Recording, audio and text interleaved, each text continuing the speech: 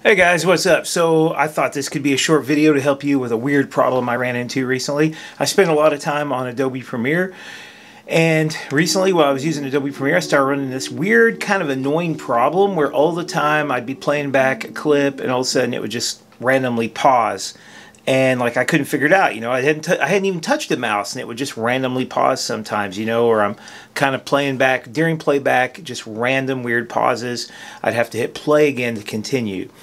I did some research on this, and one of the things you'll find is it says you need to maybe check and make sure you don't have any programs stealing priority away from Adobe Premiere.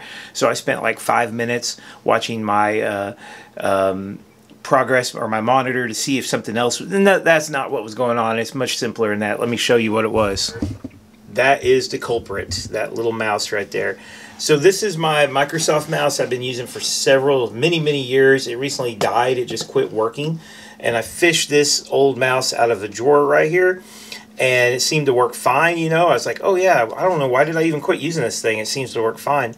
But what it was, the reason why I quit using it, is that this mouse wheel, sometimes depending on where it's at in the in its range of wheel, it's so sensitive that even just touching the mouse will cause it to move. When the mouse wheel moves, Adobe Premiere freezes up wherever it's at. So it was time for a mouse upgrade.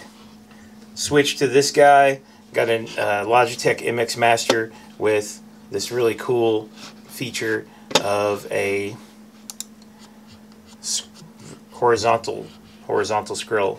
So guys, if you're having problems with Premiere randomly pausing, it could be your mouse wheel. See you later.